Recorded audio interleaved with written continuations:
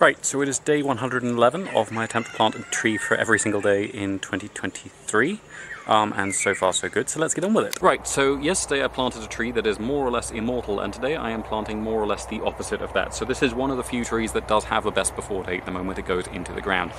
So whereas there are a lot of trees which can change their environmental conditions to a point that they're not really going to thrive anymore, so things like a lot of the acacias will often found a woodland that will become inhospitable to them and then they'll rot and die.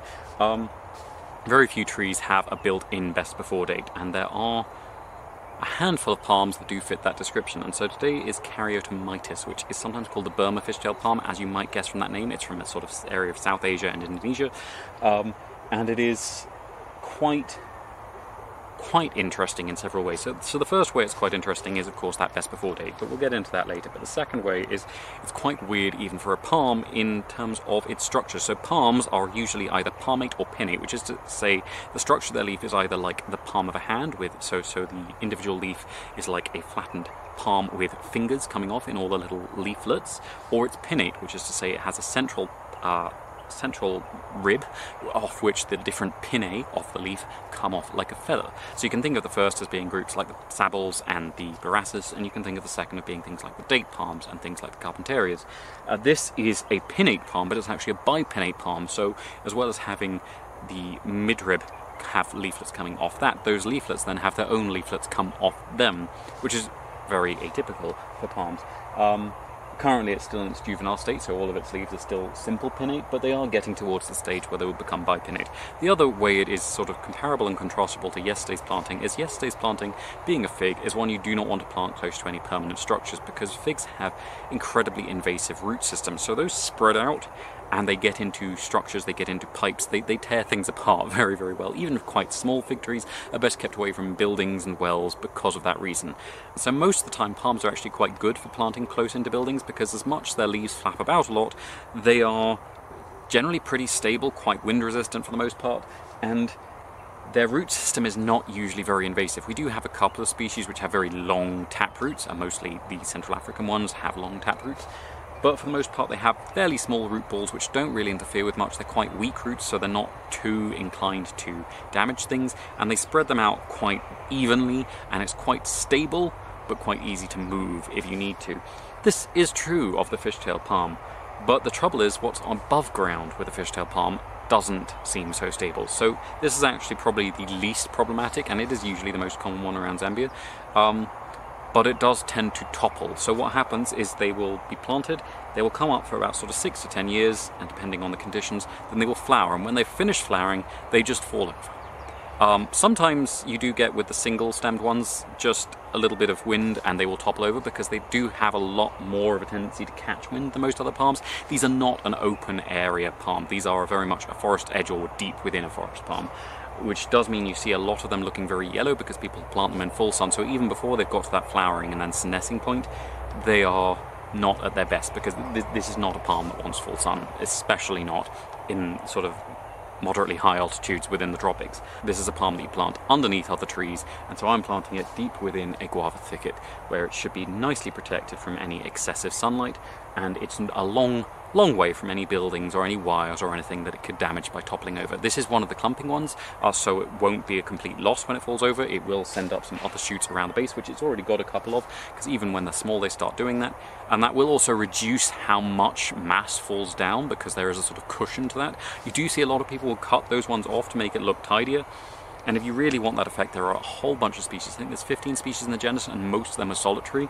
So if you really want that solitary palm effect, go with one of those and plant it a long way from any buildings or structures, because it is going to come down, and sometimes they go up very, very fast, so they're very popular for people creating a sort of instant landscape in their garden, but they will also create an instant hole of devastation when they do come down. The fruits of this palm aren't edible, which is also fairly unusual in palms. They do seem to be edible to most wildlife, so even within its native range the macaques will eat it, and those are pretty closely related to the vervet, so I'm hoping they won't have any trouble with the toxins either. It's also eaten by bats and rodents and birds without any real problems. The oxalates in it are processed quite readily by most birds, bats and rodents. It does have a lot of oxalates in the flesh of the fruit, which will burn your fingers and mouth if you try and eat it, so you'll usually learn before you swallow it, and it does any damage to your kidneys and internal systems. It is not, however, completely inedible to humans because the seed within the fruit is edible, provided you get rid of the sort of seed coating.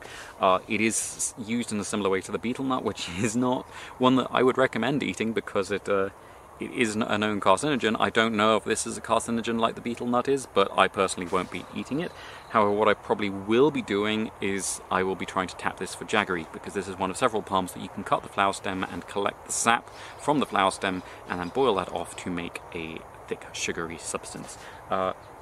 You can leave that for about 12 hours without boiling it and get a wine if you so desire. It can also be processed for saga, and because this is a clumping palm, it's quite convenient for that. However, it's supposed to be quite a low quality one, and because I'm not particularly keen on cutting up a palm to pound it for starch, I probably won't be doing that, but it is something that can be done with this if you are starving.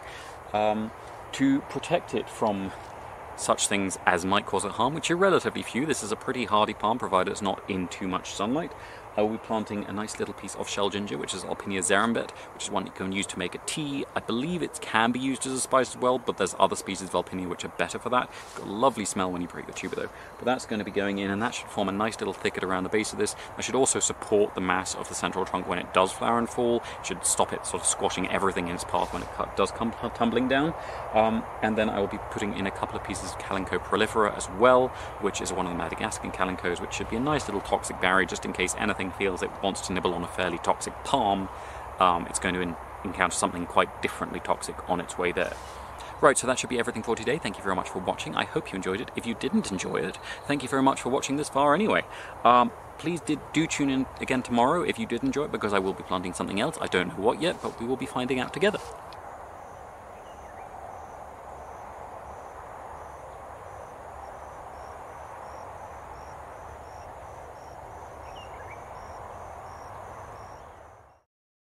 Right, your eyes do not deceive you. That does look like a little piece of silver, and that was all I noticed initially with this little guy. So this is another Argyrodes. You can see where the Argyre comes in there, because it really does look like silver. This is one of the pirate spiders, but she seems to be living alone right now. I have seen this a few times around, so I don't know if they do just occasionally build their own webs and then just sneak in when they have the opportunity, or if they are sort of just resting between the stressful situation of being a pirate to settle down and have babies, because she does look pretty gravid there. But that is Argyrodes up close and personal without the interference of a great big trichonephila web to make it hard to spot her. But yeah, beautiful little pirate spider.